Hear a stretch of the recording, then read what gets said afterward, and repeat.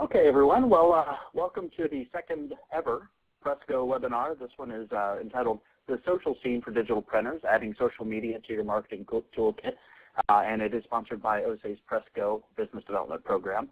My name is Paul England, and I am the Manager of Client Development for OSA North America. And with me is Bob Boucher from Cole Creative.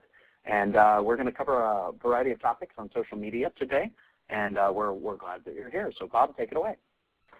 Thanks, Paul.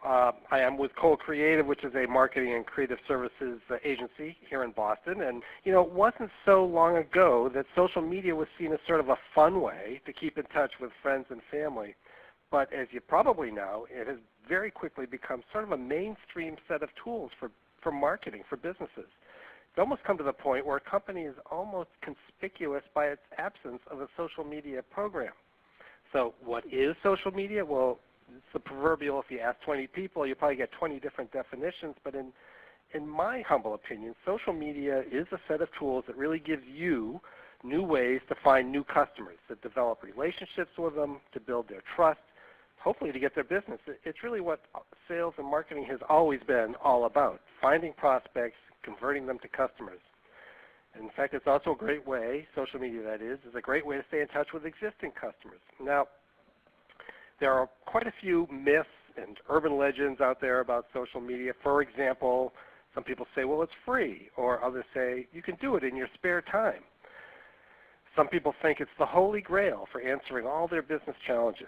Others say, well, it's going to replace all traditional marketing tools such as direct mail and print collateral, and I can't stress enough that these are all myths, and they're not true. In fact, I would maintain that for folks like you, digital print service providers or people looking to get into digital, social media can be a real boon to your business, not just in promoting your business, but in providing new services to your clients, such as personalized direct mail pieces and personalized collateral and other digitally printed materials. Your clients are adopting social media tools to help them develop closer relationships with their clients. And I can think of no better way to fulfill those new connections than with personalized digital communication solutions such as what you can provide.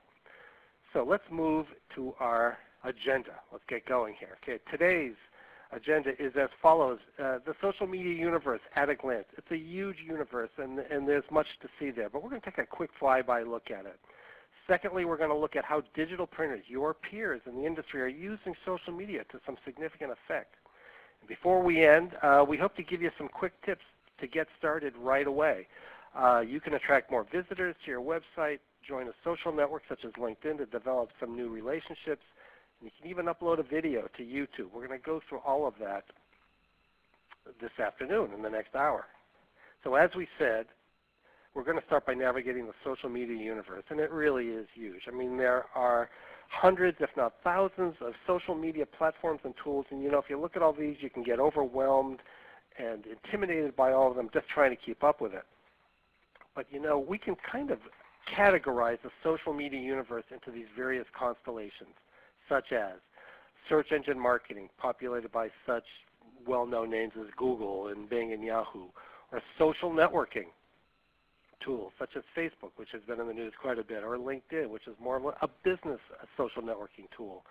And moving on, other constellations for publishing material to, say, Wikipedia, or sharing videos and images on platforms such as YouTube and Flickr.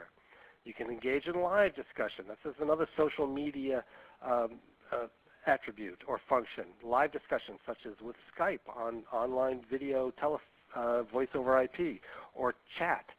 Blogging tools. Twitter is the name that most people are pretty microblogging tool, and WordPress, another tool for blogging if you're in that case. MMO over here. MMO stands for massive multiplayer online communities, or virtual communities such as Second Life, and live casting such as with Justin TV and Ustream. So these are just some easier ways to kind of get your hands around all the different universes, all the different constellations in this universe. So how are marketers and businesses using social media? Well, research in a study done by Marketing Sherpa, either as a strategic activity or a trial activity, you can see the numbers here. Many are using it to increase traffic to their website. Others are using it to increase lead generation or increase sales, moving right here, improving their search engine rank, which we'll talk about, or enhancing their brand, helping to lower customer acquisition costs, doing public relations activities, or improving customer support or reducing customer support costs. You can see a large amount of money, however, is being spent, or a large amount of attention is being spent over here on driving traffic to the website, and we're going to find out why and that is and why it's important. So if we look at where the money is being spent in marketing, again, another Marketing Sherpa survey. If we're looking where the marketing budget is being spent and where the increases are happening in this year, you'll see a large majority of it is in website development enhancement, engine optimization, social media and networking tools, email, online display ads. Much more money is being devoted, or the increases are being applied in the social media realm. One observer, Augie Ray, a senior analyst at Forrester, has said that there is a new marketer in town. The new marketer has a few rules. For example, the new marketer cannot simply focus on outbound messaging. The new marketer cannot merely develop creative messages but create a positive experience for the customer. The new marketer cannot plan scheduled bursts of communication but engage in constant dialogue. The new marketer simply can't count web visits or page hits but try to start measuring changes in customer and consumer behavior. You can't only build campaigns now, but you're building relationships, and that's what these tools are designed to. Mr. Ray has said, gone are the days when marketers could carefully craft a message and broadcast that message through just a few select channels to huge portions of their audiences. Those tactics are out the door. The new marketer has a new set of tools as well. There was a time when marketers had a certain set of tools for reaching out to customers, and they had a certain set of tools for responding to those customers and a certain set of tools for following up. And you can see these are all traditional media: TV, radio, print, direct mail, outdoor advertising, trade events, public relations, telemarketing. Customers who are interested could call into a call center or send in a business reply card or a coupon or go to the retail location, and marketers would then follow up with a phone call or with some fulfillment. But nowadays it's different. The number of tools in all these categories has increased with the advent of social media. We have more media at our disposal. There's more response media, more outreach tools for us to reach our customers: email, social networking, online ads, and mobile marketing, and we'll talk about these further on. Customers can respond in a host of new ways, such as through websites, through email, through social networks, click-throughs on online ads, and through their smartphones, through their mobile devices. Marketing people, folks that can follow up with folks in a vast new number of ways, such as through personalized websites, personalized collateral, personalized email, personalized direct mail, online communities and forums, and mobile response tools. So the number of arrows in your quiver has really grown exponentially. Some people have described the evolution in terms of marketing in terms like this, whereas before marketers were previously trained to aim, fire, and hit their targets. Nowadays, though, it's a little bit more of a back and forth. You engage, you respond, you repeat, and you develop relationships. It's really all about the conversation. And the conversation, here's the major point, really, that sales and marketing has always been about people buying from people. And those are people that they know and that they trust. If a brand does its job the right way, people feel comfortable doing business with them. If a salesperson develops a good relationship with a customer, that customer is more open to doing business. What social media does is open the door to these conversations, and thus opens the door to new relationships, trust-building opportunities, and sales. I once heard a gentleman say, you can't have a virtual beer with someone, which is the ultimate in customer relations, sitting down and having a beer. But you can't have a virtual beer. But these are tools that allow you to get to know those people, develop some relationships, and then eventually get in front of them face-to-face. Okay, let's get started with some of these tools. Let's start with search engine marketing. The real purpose of search engine marketing is to enable your customers and prospects to find you online, specifically on your website. And you're familiar with these tools, such as Google, these search engine vehicles, such as Google and Bing and Yahoo. The process of making your website easy to find is known as search engine optimization, or SEO, which you may have heard of, which is the process of increasing the volume or quality of traffic to a web page from search engines via natural or organic search results. We're all familiar with this process, right? You enter a word or phrase into the search engine window, you hit enter, and you reach a site. In that case, I entered the words digital printing. And you get a page that looks like this. So what is happening on this page? Let's take a look at that. Well, there's two types of information that are appearing on these search engine pages. You get paid search results, which are these sponsored links, usually at the top and along the side. Those are paid ads by marketers. Along the left here, you have organic or unpaid search results. These are entries, but how did these entries get here? Let's take a look. You'll see the first entry at the very top of this search engine results page is this organic listing for the digital printing company. Now, if you take a look here, you see there were 26 million results for the words digital printing. How did this company manage to get to the very top of those 26 million results? The short answer is keywords. It's one of the main tools for driving folks to your website. Search engines are constantly scouring the internet and your website looking for the keywords on your website. What are they? Well, they're words and phrases that people use to search for you online. So it behooves you to take a look and say, I wonder what my customers or prospects will use to try to find services that I provide. There's a factoid that over 80% of all online searches begin with keyword search. So again, it behooves you to think about those keywords for yourself and your website.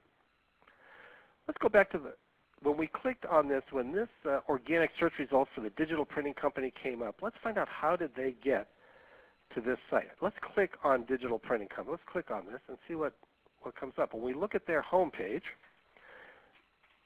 I've circled just a few of the references to digital printing on this page, and this is just half of the home page. This is what search engines found when they came to this particular company's home page. In fact, if you scroll down their entire home page, which runs fairly long, you will find 47 digital printing keyword references throughout their website, throughout their home page alone. And if you look at the home page, at the HTML coding behind the website, which is really very easy to do, you'll see a list of the company's keywords up here in the title tag and the meta keywords and the keyword descriptions and all throughout their codes. You can easily do this on your own to see what the keyword density is for that page. And if you look even closer up here at the metadata, the title is that label at the very top of your website in the little gray bar typically. And you can see that this digital printing company used its main keyword, digital printing, in its title. In their metadata for keywords, they added digital printing. In the description of this page, they included digital printing. In fact, for this title tag here, you have up to 60 characters to use. So it's a great way to enter keywords that search engines will find. For these meta name keywords, you have 10 to 12 words. You have that much space. And you can see that digital printing company here added others: commercial, short run, inkjet, rush, short run. You can see the keywords that they selected for their metadata. In the description in this area here, you have 120 characters. So again, lots of opportunity for entering the keywords that you want your customers to use to find you. So let's see how your peers in the world of digital printing are using keyword technology. These are several print service providers, just a handful that I have found that are really doing a good job with using keywords and driving people to their website. We have Vision Marketing Services. We have RT Associates here in Chicago. We have the ACE Group in New York, Reynolds DeWalt, New England area, and here in the middle is R&R Images out of Phoenix. Let's take a look more closely at these websites, see what they're doing right. This is R&R Imaging's website. This is their homepage, and if you look, I've circled on their homepage alone all the keywords that they have applied and where they've applied it. They are trying to position, although they're in the world of digital print and they do a lot of things, but they are trying to position themselves, if you analyze their keywords, as a digital or a direct marketing company, direct marketing solutions provider, a direct response agency. That's how they want people to find them. And if you look on their page, you'll find 8 various combinations of direct or direct marketing on their home page alone. So that's what search engines are finding when they go looking. So what other social media activities is R&R Images doing? Well, in addition to their website, they're very active and visible on LinkedIn, which we're going to look at later, on Facebook, which we're also going to look at. They have a Twitter account, which they're constantly updating. They produce a number of videos, which they upload to YouTube Video, and we're going to see how that works in a second. They do a lot of online public relations. Any of their corporate announcements are posted online. They even have their own blog. So they're very, very active. So then the question is, okay, they're doing all this stuff. Is it really moving the needle? What are the results? What's the ROI? Well, if you talk to Rod Key, who is founder CEO at R&R Image, he will tell you that LinkedIn, for example, opened up a communications prospect, a very profitable prospect in the greeting card business. His sales guys are constantly on LinkedIn engaged in conversations, and we're going to show that in a sec. He has developed die-hard followers on both Facebook and Twitter. And what good are die-hard followers? Well, for one, Rod uses them to test new products and get feedback to ideas and marketing concepts and product ideas.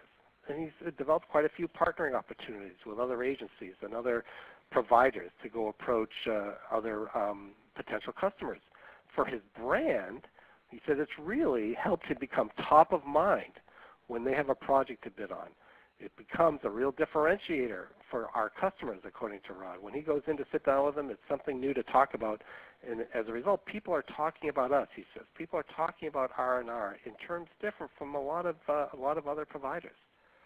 So what about you? What are the right keywords for your business, for your website? And you have a number of different ways to go here. You can imbue your website.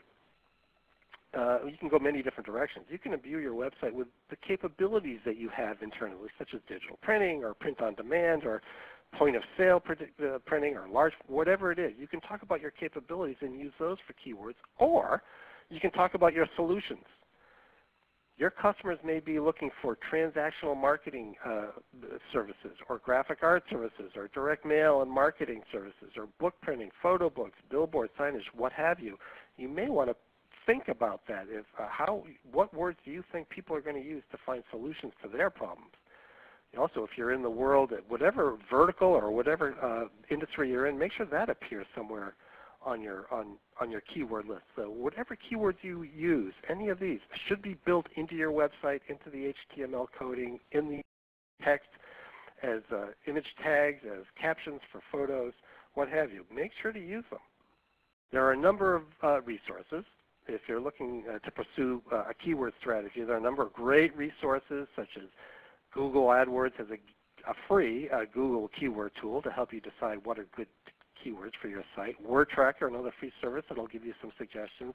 Just in general about social media, Marketing Sherpa and HubSpot, two great resources with a lot of valuable material on not only keywords but social media strategy and news and trends in the social media world. Let's move on. Let's move on to social networking. And we talked about earlier LinkedIn and Facebook. LinkedIn is really a business social network. Facebook is really more of a social, personal social network site, but it's also used by more and more businesses, as we'll see. Let's start with LinkedIn. A few facts about LinkedIn. It's a great social networking tool, as I said, for businesses and business people to network. There are 90 million users as we speak and growing every day, 6% growth every month. One new member every single second of the day signs on to LinkedIn. And what are the benefits to you? Well, again, it lets you connect with far more customers and prospects than you have before. You can join groups that are interesting to you, groups of interest that might be a potential business opportunity for you. Once you join those groups, and we're going to go through this exercise, you can start participating in discussions with people, in discussions that you think you can add some value. And at the same time, you're starting to build relationships through these conversations and building your brand as a provider of valuable information and service. It's very easy to join LinkedIn. Just go to linkedin.com. Fill in a little bit of information about yourself, hit the button, and you'll be able to enter information a little bit more about yourself, a little more summary of what your company does. You can have a blog if you have it. You can upload a logo of yourself. you can just describe yourself in a little more detail. Or if you want to use an individual, you can set up an individual LinkedIn account of an individual who represents your company. So you have a couple of different ways, or you can do both. It's not an either or. You can do both. So once you've joined and you've set up your profile, you can start uploading and inviting contacts, people that you're going to relate to or communicate with via the LinkedIn platform. Very simple. Upload your contact database. You might have an Excel file or what have you, or an email file. It's very easy to upload. Once you've uploaded, you can start inviting them to connect with you. And once you've connected with them, you'll start developing a roster of connections that will keep growing most likely the more you do it. And the connections page also recommends other people that you might want to be connected to. So this is where you start developing your constituency, your LinkedIn constituency that you can be communicating with. Okay, you can develop contacts, but you can also, as I mentioned earlier, join groups of interest using LinkedIn, which is a fascinating environment here. For example, we're in the marketing world, so I'm curious about what's going on in direct marketing. I entered direct marketing in the LinkedIn interface, and up came 452 results. That means 452 different groups on LinkedIn were involved in direct marketing. It's quite a large number, quite a wealth of opportunity here. Here's an example of one I did join. I joined the direct mail group, and I hit join this group.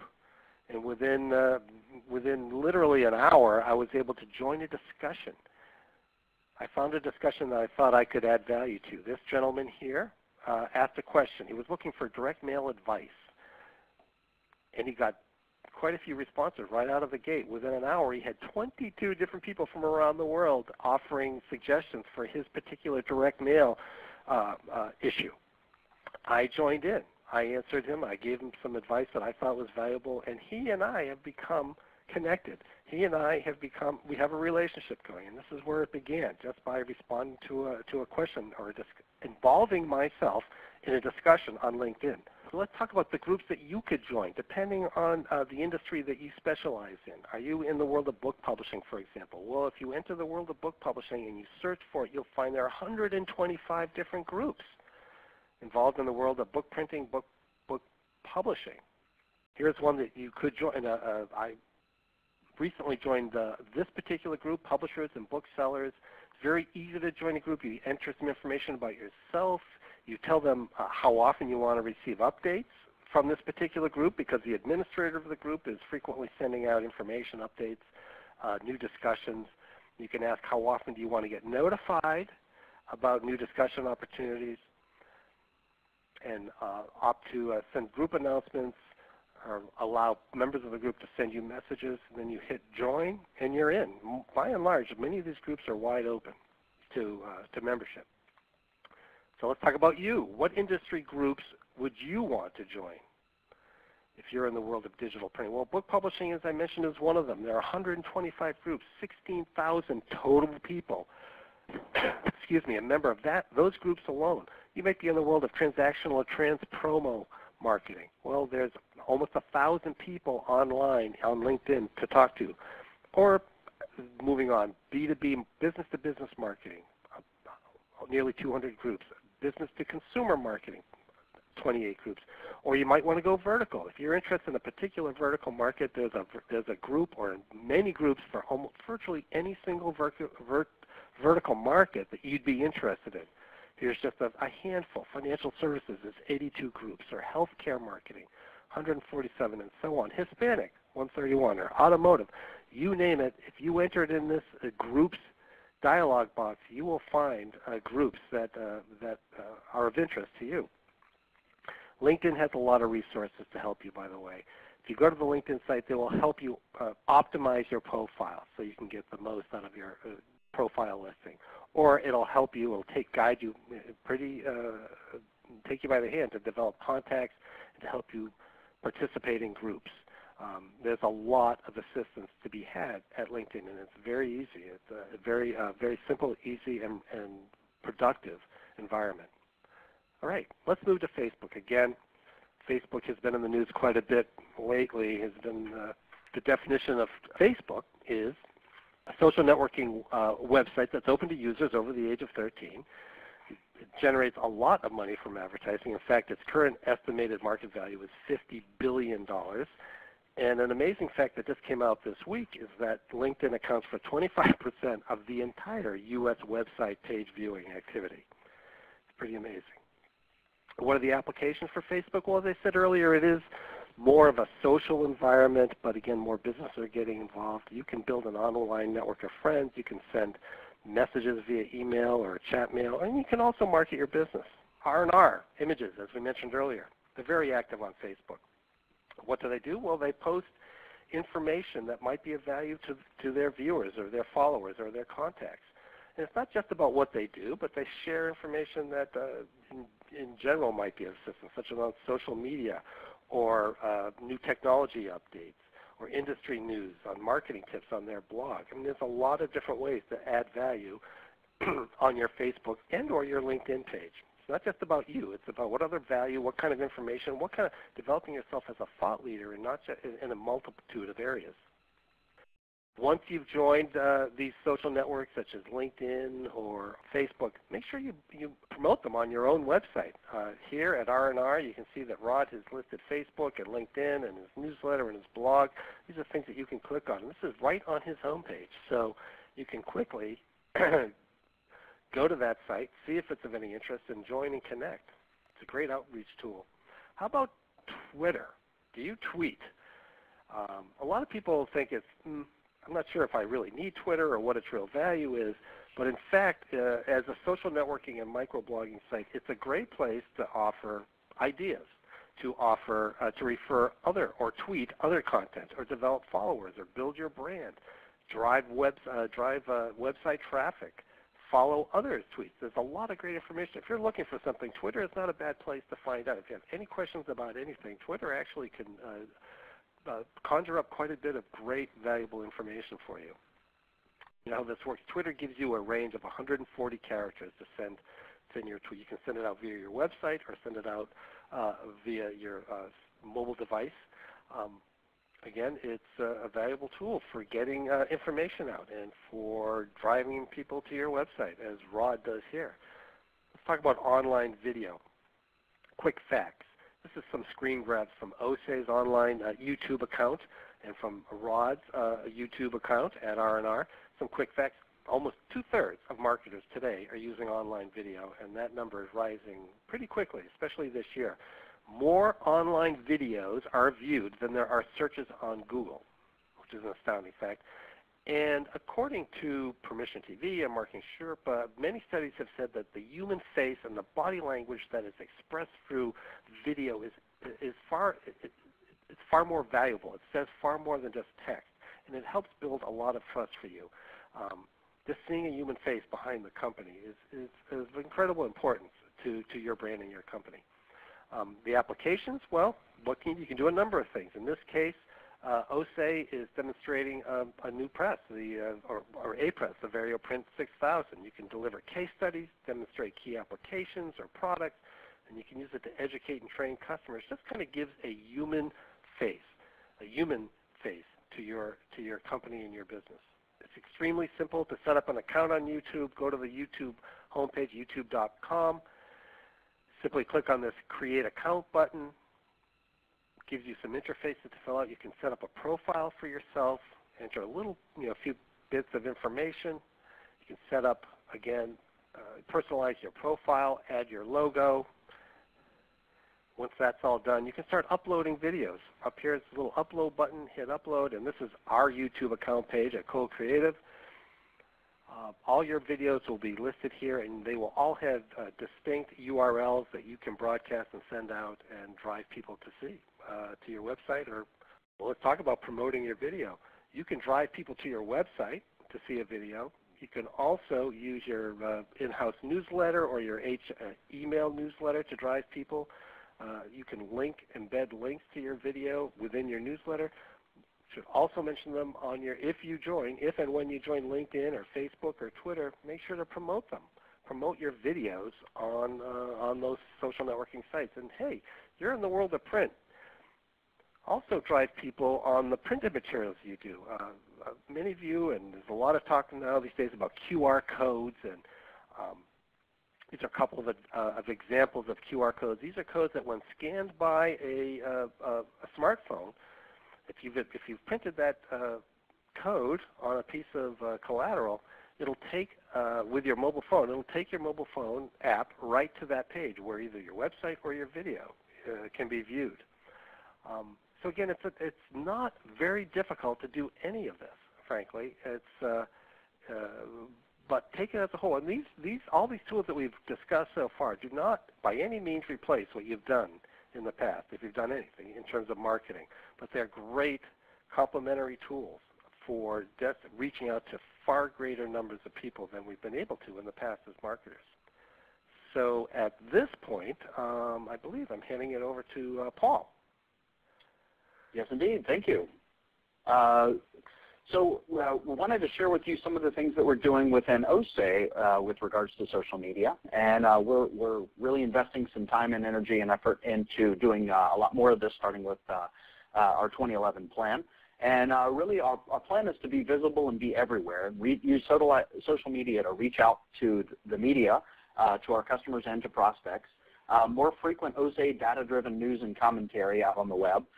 More regular communication to analysts, influencers, and industry executives, and be present to the media and industry. So it's all about FaceTime. It's being in front of our customers and the people who might be customers. So first up is our Facebook plan. So we're going to do a variety of things, starting with we're going to have a customer of the month, where we're going to have a case study on a customer and what they're doing with our equipment or our solutions to be productive and a healthy growing business. And second is launch Facebook ads, both generic and product specific, and even industry specific ads that we'll put throughout the Facebook community. Ask the Experts will host a Q&A with an industry specialist and or some customers every month to generate activity and discussions on our site. Insider Info will put helpful tips and tricks. And we're going to actually start putting Facebook contests on there to start getting people involved. Within Twitter, we're going to have some tweet events and some campaigns. We also have a variety of experts both within OSE and within the consultant community that participates with OSE, and we'll start doing some tweeting on that. And also YouTube, we're going to have a variety of videos, including excerpts from the Presco webinars, like the one that you're watching now. And we'll have those up on YouTube, both in private channels and public channels. And then finally, from a blog standpoint, our primary blog is the Digital Nirvana on whattheythink.com. And it's a source for the digital industry news and analysis, and we will continue to update that as well. So we wanted to also promote the remaining webinar series. The next 5 coming up, you'll notice that it's always on the first Tuesday of every month, and we will certainly have these promoted actively out there. The next one coming up is Color Coordinated. It's bringing expanded color capabilities into your traditional monochrome business. And then after that, we'll be talking about selling marketing solutions versus print solutions, and we'll keep this going. We'll also be looking to add August and September topics probably in the next few weeks. So stay tuned on that. And we would like to open it up for questions. I'll take it out of broadcast mode. I know we had some technical difficulties getting people logged in, so I don't know how many people are up for questions, but we'll open it up for a minute or two. Hello. Yes, we can hear you, Dan. Yeah. Hi, Paul. Yeah, I just had a question about on the social media side of things. What should we watch out for? Maybe you covered that right at the beginning, but if I missed it, I know that I tell my daughters, watch what you post on your website and your Facebook account and all those kind of things. Is that something that has, I'm sure can create some problems? And I had, for example, somebody tell me one time that they had I guess it was just a picture. Somebody took a picture of a guy standing next to a brand new press that he had bought, and he was whispering in the ear of a woman that was standing near the press, and somebody took the picture and posted that and said, "Wonder what's going on there." And the only reason why he was doing that is because the noise of the press, she couldn't hear what he was saying. So he was up close to her, with his hand by his mouth talking into her ear, and somebody interpreted it the wrong way. So the point being that there's also some caution you have to take when you're putting together these kind of things. So I don't know if you run into that, Bob, do you? Yes. Can you hear me? Yeah, I can hear you. Oh, hey. Thanks for the question. Yeah, you know what? There are a vast number of faux pas that have happened on social media. Yeah. I mean, some major issues, which I actually have in another presentation. But yeah, you really got to be careful. I mean, some people have faked their identities to try to promote their products and have been gotten caught. Some companies have had disgruntled employees post unflattering videos or commentary about their companies, which cause horrendous problems. Right. You know, a whole raft of ideas. Even Facebook itself had a big problem with its privacy settings not too long ago. So I mean, there are quite a few pitfalls out there when you do social. It's not something you can just slap up. You got to be really careful. Once you're out there, you're opening yourself up to a far wider audience. It's a little bit more Wild West out there. You can't really control the conversation so much as you normally could. So yeah, very definitely, there are some pitfalls to be aware of. Well, yeah. The other thing I wanted to ask you about too, it seems to me like, even though we have an intranet within OSE, I'll constantly be getting emails. I have a BlackBerry. I'll be constantly getting emails, about companies that want to try to sell me clothing or this or that. And I go in and they say unsubscribe. So you unsubscribe to it, and sometimes it actually does stop, and other times it doesn't. So, the other thing I can say is that I think you also may want to be selective in how often you post some information, because if I get something from somebody every single day, I just delete it. I don't even look at it anymore. I just say bing, delete. So, I mean, how do you be selective so that when you do have a message that's important, you're not giving it every day to people, and then after a while they just say, oh, it's another message from Dan. I'm not even going to read it. Yeah, I mean, there are, rules of etiquette for communicating, online. And one of them is whoever you talk to, you really should have permission to talk to them. They should have given you, the authorization to market to them. And once they do, they should give you permission. They should allow you. You should allow them the ability to unsubscribe. But in general, you shouldn't reach out to people that haven't asked you to do that. You can be labeled a spammer, and that can be really bad for your brand. If you over communicate, there is a fine line between too much and too little online communication. Very definitely, and it can really irritate people. I know I'm in the same way. I mean, there are a number of email providers, such as Constant Contact, that won't let you send out, messages to large numbers of people unless they're sure that, unless Constant Contact is sure that they've approved being marketed to. I see. Well, that's good, because that protects their reputation as well. Oh, absolutely, yeah. They've learned from experience, that they can all be, labeled as spammers. So people don't like that. That's a label you don't need. Right. Okay. Thank you. Sure. Thank you. Do you have any other questions? Okay. Well, that concludes this call, the Social Scene for Digital Printers. Please join us the first Tuesday of March. We're happy to have you guys here for adding color capabilities into your traditional monochrome business. So anyway, thanks again from OSE and the Presco program, and on behalf of Cole Creative, who graciously provided the content today. And we look forward to having you again. Thanks, everyone.